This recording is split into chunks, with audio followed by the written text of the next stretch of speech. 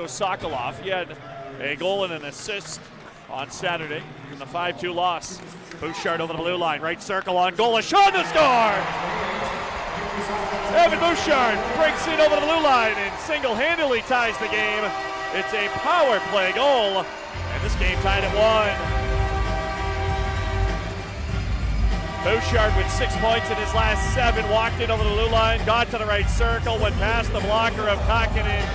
That's Evan Bouchard's game to a T. It comes on the power play on the opening shot of the night for the Condors, who just barely stayed on side. And then